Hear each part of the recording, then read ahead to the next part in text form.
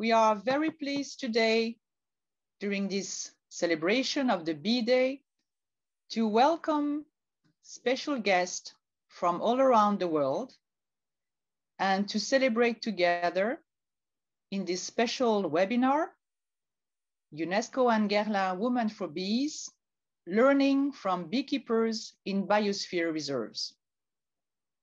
The UNESCO Man and the Biosphere Program and Guerlain are cooperating to train and support 50 women beekeepers within the World Network of Biosphere Reserves. This 5-year program is part of the partnership initiated between UNESCO MAB program and LVMH. The objectives of the MAB program, which celebrate this year's 50th anniversary, are to reconcile conservation of biodiversity with its sustainable use and promote solutions and sustainable practices all around the world in every ecosystems. The program Women for Bees focuses on 3 main areas: cross-training of women beekeepers in biosphere reserves that can share their expertise, knowledge, know-how; the creation of a world network of women beekeepers that will be supporting each other and also supported scientifically and technically; and also the connection between their work and the analysis and measurement of the benefits of pollination for the local ecosystems. This program focuses specifically on local practices in biosphere reserves. And we want to share with you today a dialogue between experts, scientists, and real practitioners. And before we do that, I'm very happy to give the floor to Her Excellence, Madame Metka Ipavits, Ambassador Extraordinary Plenipotentiary of the Republic of Slovenia to France, Permanent Delegate to UNESCO. Dear friends of bees, today is the 20th of May and Slovenia and the rest of the world are celebrating World Bee Day for the 4th time.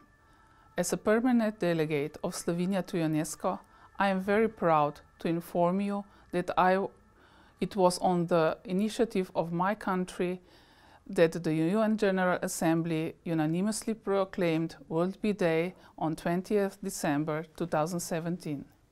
It is the result of cooperation between the Slovenian Beekeepers Association as the initiator, the Republic of Slovenia, and the UN Food and Agriculture Organization that gained wider international support.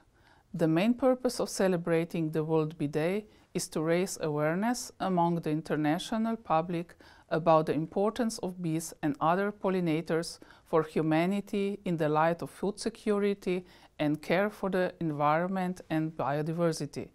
It is important to add that this initiative also contributes to the achievement of the Sustainable Development Goals. You might ask, but why Slovenia? Beekeeping is part of our rich historical and cultural heritage that demonstrates our close connection to nature and care for its conservation. The Slovenian beekeeping tradition is also strongly rooted in people's consciousness. Among every 1,000 citizens of Slovenia, 4 people are beekeepers, which is unique in the world. The most important figure of Slovenian beekeeping is Anton Janša, who in the 18th century laid the foundation of modern beekeeping. It is Janša's birthday, 20 May, that was declared World Bee Day. Due to bees, Slovenia is becoming known as a green, active and healthy tourist destination, as well as center for epitourism. Slovenian beekeepers are making every effort to ensure that young generations are aware of the importance of beekeeping. For many years, children have been served a traditional honey breakfast in schools, which also includes lessons on the importance of pollinators. This has spread across the borders of Slovenia in many European countries and beyond. Slovenia is also the first member state of the European Union to protect bees by law. With this year World Bee Day, we once again wish to draw attention to the fact that the bees are extremely important for our survival and that they are critically endangered in many countries and regions. Raising the awareness is a priority that needs to be addressed on a permanent basis. The main theme of this year's celebration is Be Engaged, Building Back Better for Bees. That is also the topic of UN Food and Agriculture Organization conference, where Slovenia is actively participating. It is an excellent opportunity to raise awareness of how everyone can make a difference to support, restore and enhance the role of pollinators. UNESCO Assistant Director Ms. Shamila Ner-Baduele has already introduced the importance of the UNESCO program Women for Bees in collaboration with Guerlain and French Observatory of Apodology.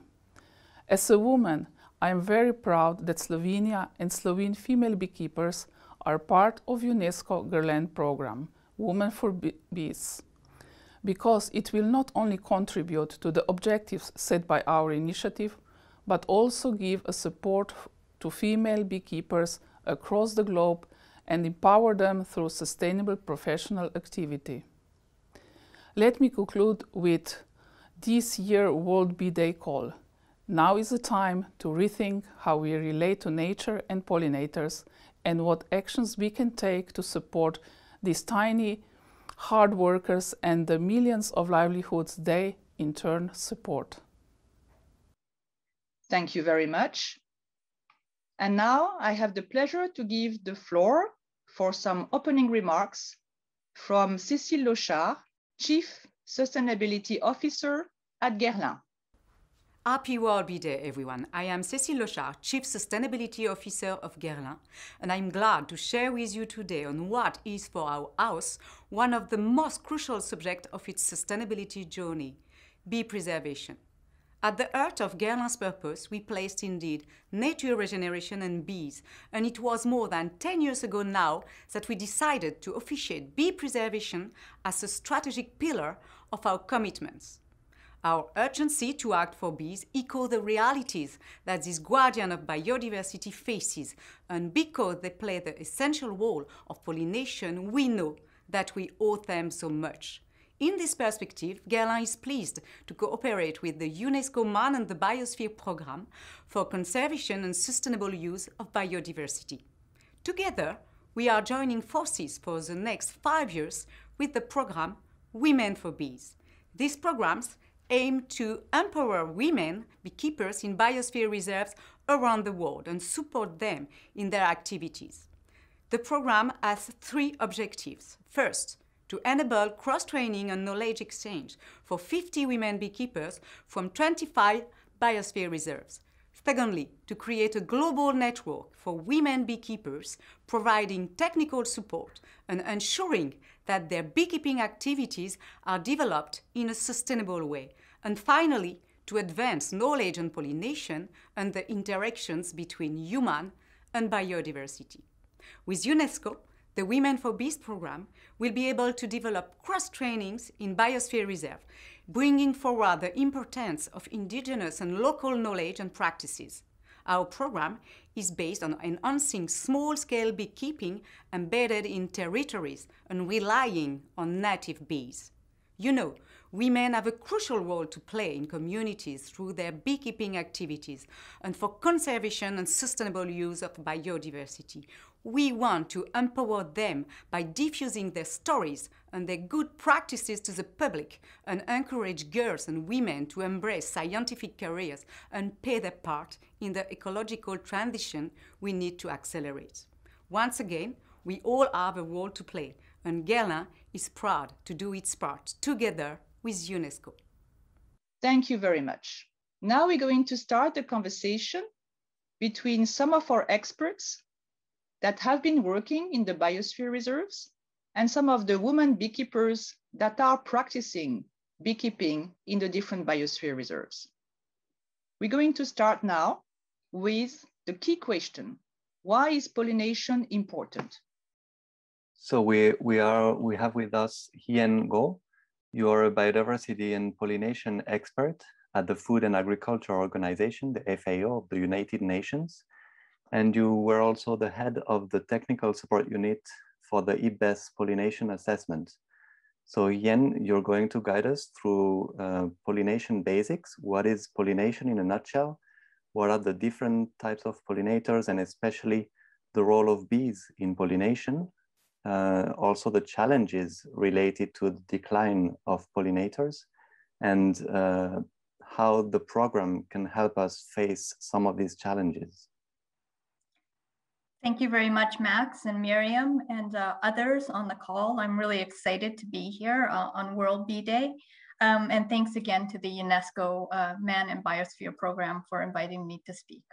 So as Max said, I'll just share a little bit of the basics before we get started. So let me just share my slides with you. Just a bit of the basics about what is pollination. So most plants to reproduce, they have flowers with pollen. Pollination is when an animal visits a flower and they move that viable pollen from the anthers, or the male part of the flower, to a receptive and compatible stigma, the female part of the flowering plant. Then fertilization happens and then you get a fruit or a seed. This movement can happen between the anther and stigma of the same flower, different flowers on the same plant, self-pollination, or different anthers and stigmas of different plants, cross-pollinators. So as you can see on the screen there, it's just a drawing of a bee doing the cross-pollination. So Max has asked, what are the types of pollinators that we have? So we have thousands of types of pollinators. The majority are insect pollinators, such as flies, butterflies, moths, beetles, wasps, thrips, and yes, ants. There are also vertebrate pollinators, such as birds, bats, rodents, like this cute possum pollinator, and lizards. But by and large, the largest group of pollinators are bees, and why we're here today. So on the screen here, I'm showing you just a few of the managed bee species that we have. So we have a mason bee, a leafcutter bee, a bumblebee, and we have in the corner an Asian honeybee, just for as an example. But I want you to know that there are over 20,000 species of bees, an overwhelming proportion which are wild. And collectively with managed bee species, they play important roles in pollination all around the world.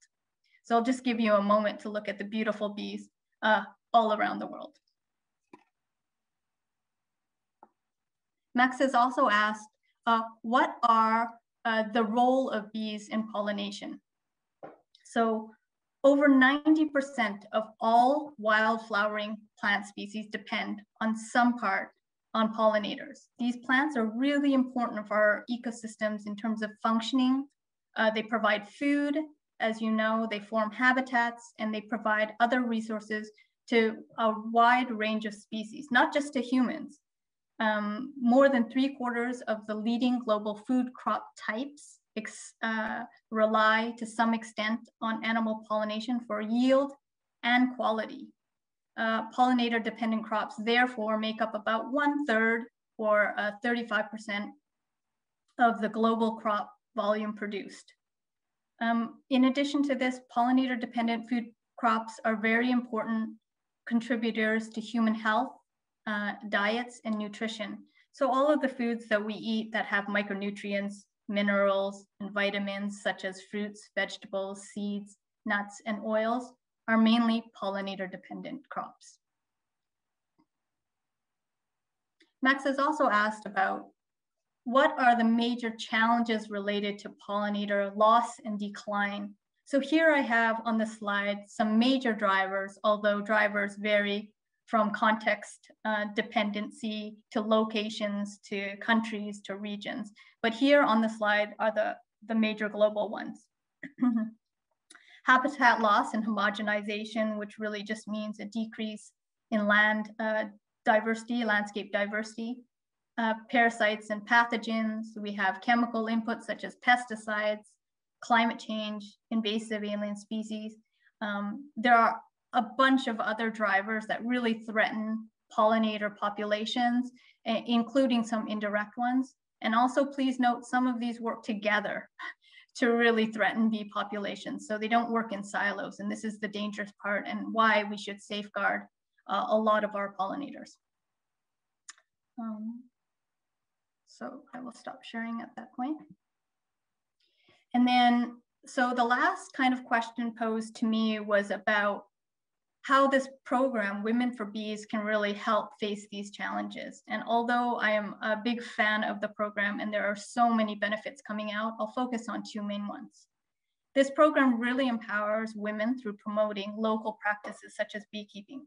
These practices can really support and improve livelihoods with producing honey, pollen, wax from beekeeping, and having this source of income really decreases the vulnerability to poverty. This strengthens community ties through knowledge sharing and building a social network of community through beekeeping. So I almost think like the bees itself are a great model to what's happening in the community. You know, it's a hive within a hive because we share information and then we also work collectively towards a goal. And I think bees are a great model for that, the social bees. And then secondly and lastly, it raises awareness about bees and other pollinators, which in turn will really maintain the population of local breeds and native species. So I'm excited to hear more about the project as we go on, and I'm very excited that this project has started. Thank you very much. Thank you very much, Jen. This is for the very nice account on pollination and your answers. So we're very happy to have with us Ivana Kovacevic from the Kosiansko and Obsotelier Biosphere Reserve in Slovenia, who practices beekeeping there. Ivana, can you tell us your experience and how you benefit from the program? Yes, hello, my name is Ivana Kovacevic. I'm beekeeper and queen breeder from Kosiansko, Slovenia. I live in small municipality of Dobje pri Planini, in the center of Biosphere Reserve Kosiansko and Obsotelje, which is part of the UNESCO World Network of Biosphere Reserves. I'm guardian of Apis mellifera carnica. My role in beekeeping is sharing knowledge, exchanging experience, and supplying beekeepers with genetic material. My goal is, together with local beekeepers, to preserve our local bees. Natural resources of the environment gives good conditions for beekeeping with our authentic bee Apis mellifera carnica. Meadow orchards and forests gives good opportunities for bees and other pollinators. Slovenian beekeepers are very lucky to have opportunity to work with our bee, Carnica. It's very gentle bee and healthy with a lot of good qualities, but that it's not coincidence. It's about centuries of selection done by our beekeeping ancestors. That's what we are trying to preserve and select for further generations. Beekeeping is my way of life and the way of life for more than 10,000 Slovenian beekeepers, men and women.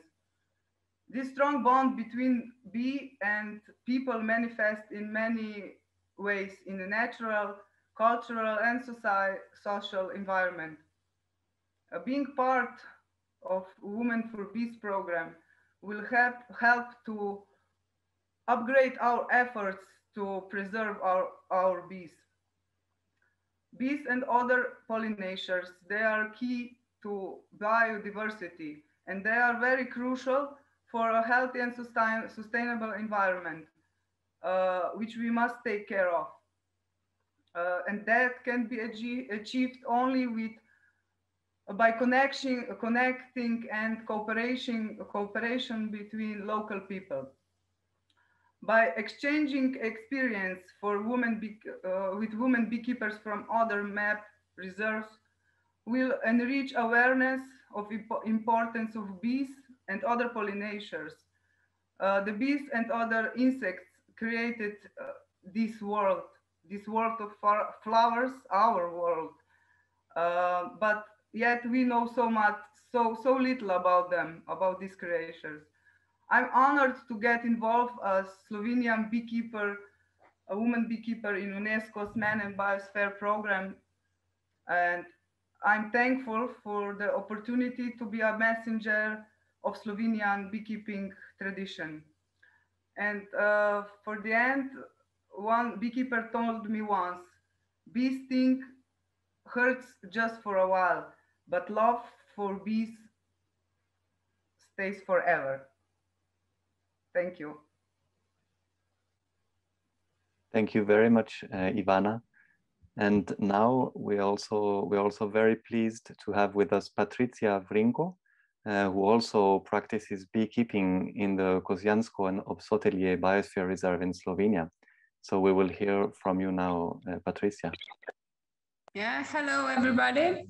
My name is Patricia, and I wish you a really happy World Bee Day. Yes, I don't have as much experience as Ivana, but I'm at the beginning of my journey as a beekeeper, and I'm also one of the participants in this Women for Bees project. So I look at the bees in a different way, probably because of my work background, because I do mainly work in wellness and well-being of our customers. So when it comes to bees, my main concern is their well-being. So for me, it's very important that my bees are a happy bunch. So when you have a well-sustained bees, then you can take part of their crops and actually use it to benefit, that can benefit the human lives.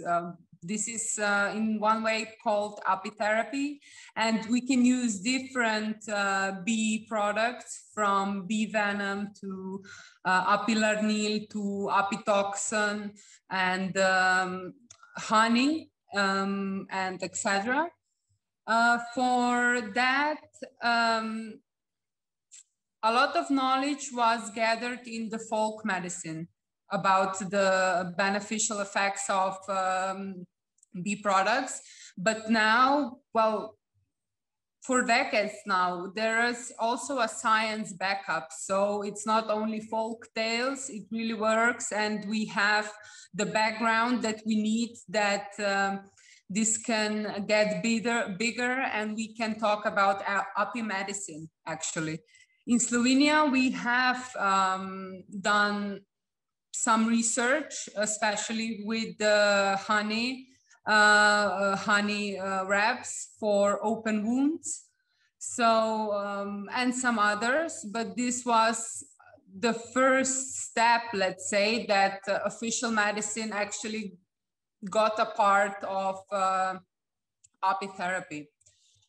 So in Slovenia, if we take aside all the science, there are another ways to benefit from the bees. We have a tradition in Slovenia which is called Panska končnica, and it's actually a creative interaction with the bees, where you paint the front panels. It's like you are decorating their homes, it is a thing that it shows that you can connect to bees in a different way. It's a mutual relationship. It's not a one-way road, and that they will just go, yeah, okay, we will cooperate with you. And there is another very special tradition in Slovenia, which are bee houses. We have all our hives usually in one house, which is also usually very nicely painted. And there you have an opportunity that you can experience the buzzing of the bees, let's say, or you can just look at them and watch them going in and out of the hive, which has relaxing effect on people.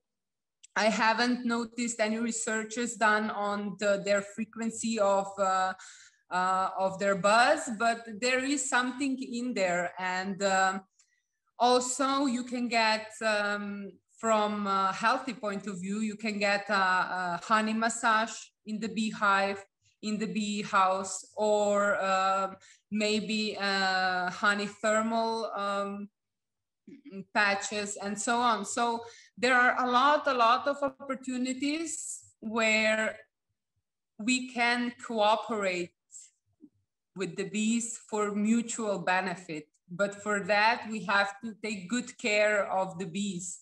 It's our responsibility. They know what they have to do and they do it very, very well. But we have to keep that in mind, that we also have to step up our game and take care of the environment so that the environment will take care of them. So I'm really, really pleased and thankful to be a part of this program, because as a beginner beekeeper, you have quite a few challenges up your road, especially in the first 2 years. And for me, I really am looking forward to meet other women beekeepers from other biosphere reserves, just to share the knowledge, to see what they are doing and how are they doing it, and to see what can we do together to make this place a better place for the bees and for us. Thank you very much, Patricia. Thank you very much to both of you. We are very happy to have today the both of you that are part of this amazing network. And there are more beekeepers that UNESCO is going to be very pleased to present you in the coming months and in the coming years within this program. And we are also particularly pleased of this conversation between the researchers, the scientists, and the local practitioners. This is at the heart of UNESCO, especially also to acknowledge and to recognize the local cultures, like Patricia has presented to us, with this connection between humans and the other living species, which is at the heart of the MAP program, this reconciliation, this respect, mutual respect, this recognition of the interdependence that we humans have with the other living species. And also, it's very important for UNESCO in this perspective that for the first time, the tree beekeeping culture between Poland and Belarus was inscribed on the representative list of the intangible cultural heritage of humanity. So we hope also in this program and with all the women beekeepers that are going to join the network, that we are going to be able to valorize your know-how and expertise. And you can see already with only two spokesperson or two ambassadors, Patricia and Ivana, the wealth of experience, of knowledge, of know-how, and of connections that we can have together with the pollinators and in the bees in that context. What I would like to now give the floor to a very important person that has been helping us in the start of this program. We have done feasibility surveys in the different biosphere reserves to make sure that we address the key questions of beekeeping practices with local breeds and species of bees, the status and traits of native bee population, the impacts on climate change, on biodiversity, on bee production, but also the opportunities and challenges. So we have done this feasibility survey. Today, you're going to hear about one of them in China, in Xishuangbuana Biosphere Reserve. The research has been done by Miss Jiaoyui Li. She's a trained environmentalist anthropologist, and now she's a postdoctoral research fellow at the Institute for Environmental Science and Technology at the Autonomous University of Barcelona, Spain, but she's actually in China. She has just finished some fieldwork in the Biosphere Reserve. So we are very happy to have you today with us. And her current Research includes how climate change has affected the tea management and wild foods collections among Aka people in Southwest China. We are very happy to have you, Zhao, with us today. And we would like to ask you some questions that are going to echo the testimony that we have heard from Yan and Ivana and Patricia. But I would like first to ask you, you have worked in this biosphere reserve, Xishuangbuana, and I'm sure you're going to pronounce it better than me. Can you share with us what makes it unique, please? Yes, thank you, Miriam, and thank you for having me here. I think to answer your question about the unique of the Xishuangbuana Biosphere Reserve, I think the most prominent and the core feature of the XBR is the biocultural diversity it presents. So there are about 13 ethnic groups living in the region, and the landscape covers from tropical rainforest, agroforest to terraces, which all host the richest flora and the fauna across China. I think that's pretty much the core feature and where the uniqueness comes from of the XBR. Thank you. So cultural diversity, and how can you make the connection between this cultural diversity, the diversity of the ecosystems, and the beekeeping practices in this kind of broader landscape approach? Yes, so I think I would say that both commercial beekeeping and traditional beekeeping exist in the larger landscape at the XBR. Well, commercial beekeeping is pretty much dominated by beekeepers and the investors from the outside of the XBR, from like other provinces of China, and they mainly keep Western honeybees. Well, through this field assessment, I have worked with several indigenous groups at the XBR. They are still in large practicing traditional beekeeping using log hives. So those log hives are made from fallen trees or dead trunks. So they don't really cut off the living trees to make beehives, but using the ones has already fallen or they have already died. And in terms of the sustainable aspect of beekeeping at the XBR, on top of this very traditional usage of log hives, I would say it is also embodied in the way of harvesting. So across the Biosphere Reserve, honey is only harvested from late April to early June. So it's like only one season harvesting. And the locals always say, leave some honey behind for bees to survive on and for bees to come back the next year. So I think the traditional beekeeping by indigenous peoples at the Xishuangbuana Biosphere Reserve is a really key feature. And also I think it echoes with the theme of this partnership between UNESCO and Guerlain. Yeah. Thank you very much, Zhao. Because it's your domain of expertise, can you tell us a little bit, based on your survey and your work, if there is how do the people that you've been working with perceive climate change impact on the production, and if it's affecting them already, if you have signals or trends or indicators, and if yes, how do they adapt? Yes, totally. I think, I mean, the major bee species managed, we say managed, but they are wild. So the major bee species they manage at the XBR by the locals is the wild Apis cerana, the eastern honeybee. Well, throughout this field assessment, it is very obvious that climate change impacts are becoming very concerning to a lot of local beekeepers. For example, people constantly cited the increasing extreme weather events, such as cold waves. So during the field assessment, which was from December to early February-ish, there were 2 cold waves, which has directly caused the decline of the wild bee population. So a lot of bees died from this very cold weather. And because of a lot of plants were coated by ice, so the bees couldn't even pollinating anything.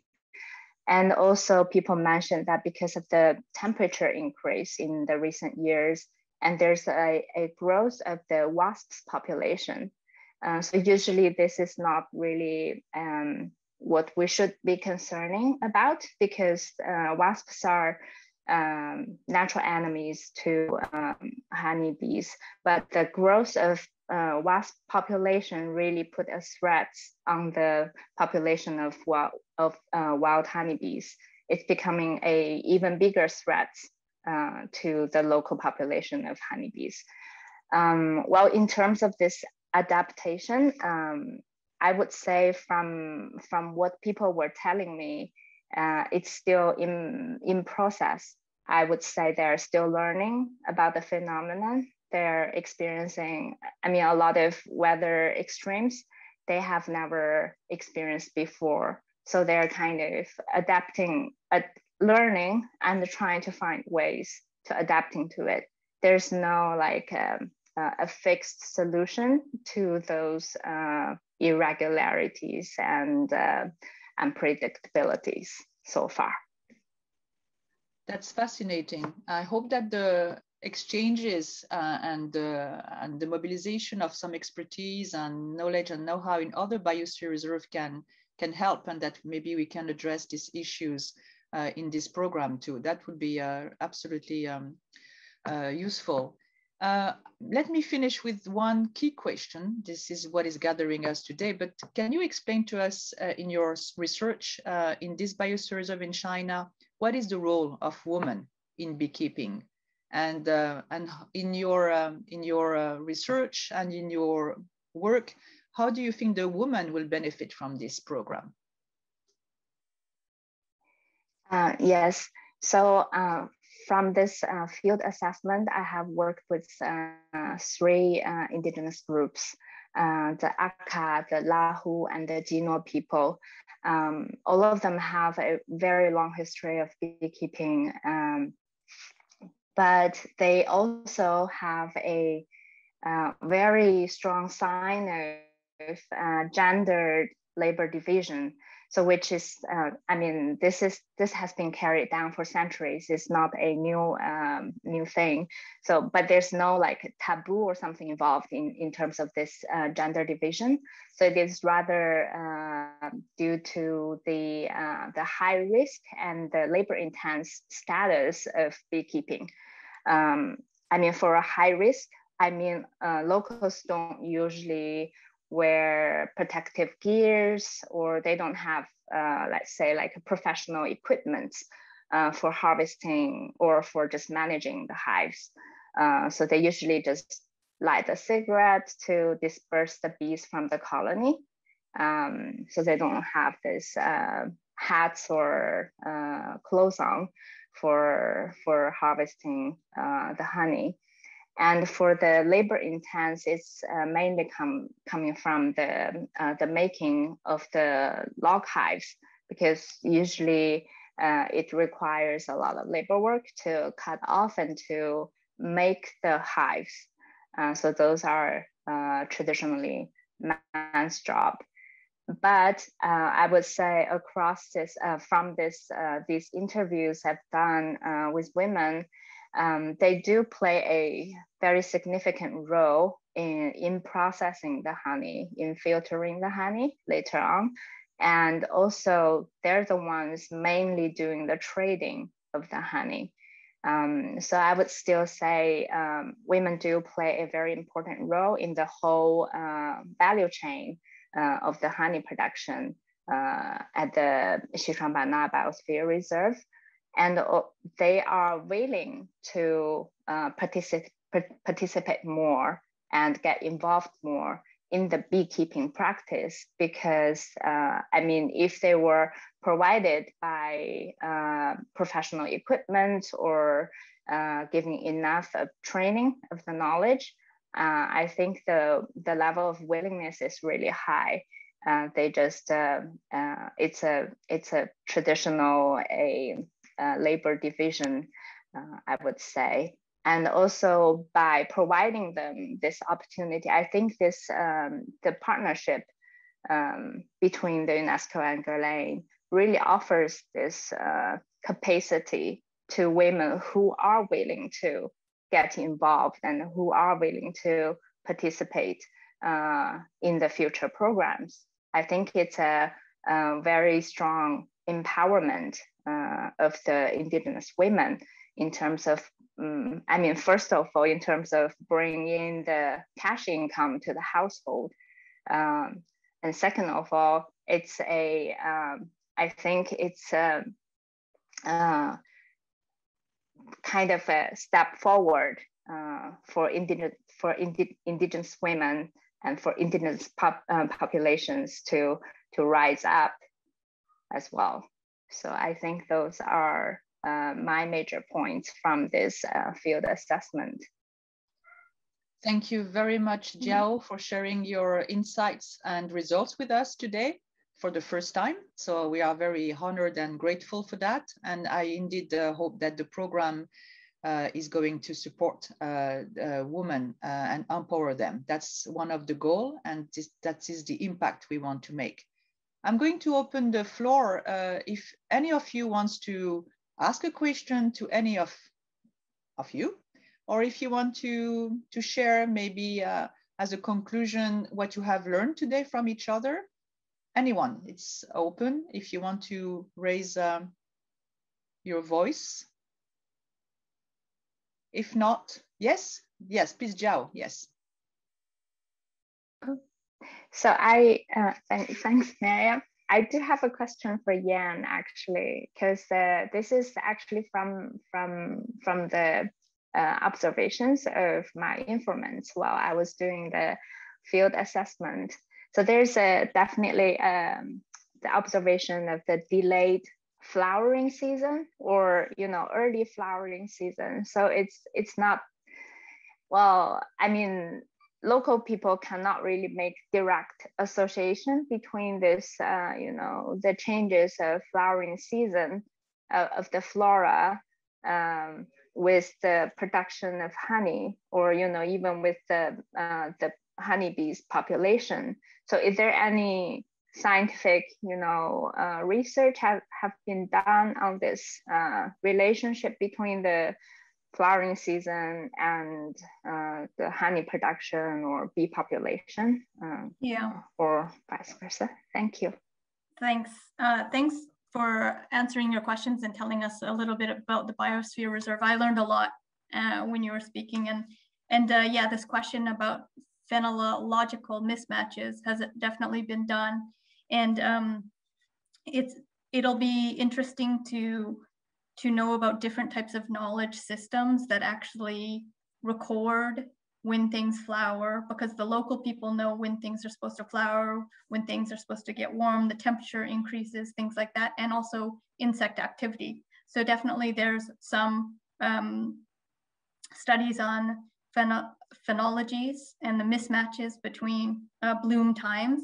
The direct correlation of that to climate change is a little bit, needs to be investigated more, but definitely studies like that have been done, and it will start to be a problem if climate change continues to increase. And climate change is one of these drivers that exacerbates other drivers. That's why I mentioned that the multiple drivers is important. But in my opening, I also didn't mention, which I should have, listening to all of you guys speak, is that in the IPBES 2016 pollination assessment report, we also had a large chapter on the importance of pollinators and pollination, not just for food production, but for cultural aspects and non-monetary values.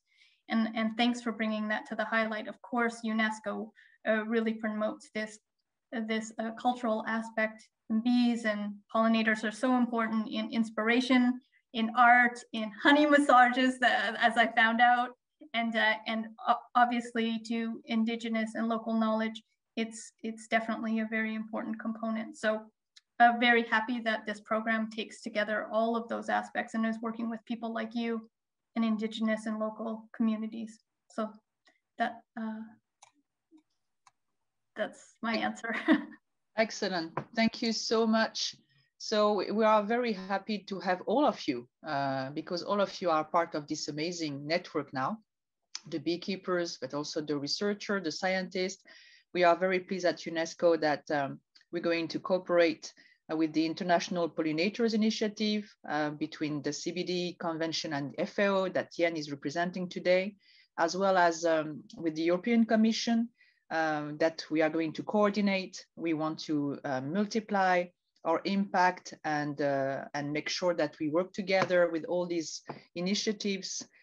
I'm also booked for a massage in Slovenia. I think there is some of us that are looking forward to be able to travel again and to test those amazing practices locally. So expect more, more visitors in the coming days. Now, we have, as I mentioned earlier, today was just an introduction to this amazing network and women that you have met live. We have more to share with you. Upcoming will be also sharing insights from the beekeeping practices in Tonle Sap Biosphere Reserve in Cambodia with Eric Guérin that has also done an amazing work there. And we also would like to share with you in the coming weeks the work that has been done in the Kaffa Biosphere Reserve in Ethiopia, and that you meet the beekeeper, the woman beekeeper, and we will have regular meetings with all this network and share their knowledge, their expertise, their know-how, and make sure that, again, we are using this program not only to reconnect and to offer a platform for cooperation, but also to completely change the narrative about our relationship as human with the other living species. And that's at the heart of UNESCO strategy, and with our partner from FAO and the European Commission, and with the help of the scientists and the experts like Jiao and the beekeepers, I hope that we can together create this movement that is going to really make sure that we address the concerns of the young generation, and that we live together differently on this planet, and that through the biosphere reserves, we can show that it's already possible to live in harmony with nature now. We can do it, and we can do that together now. And I'm so happy that you were all with us today. Happy Bee Day to all of you. Thank you very much to Slovenia for putting the bee on top of the UN agenda. Thank you very much for Guerlain to support women in the world and their connection with nature. And thank you, Max, for helping me to co-animate this webinar. This is the first, but definitely not the last. Stay tuned for more. Happy Bee Day again, and à très bientôt. Bye-bye. Thank you so much. Bye, thank you. Thank you.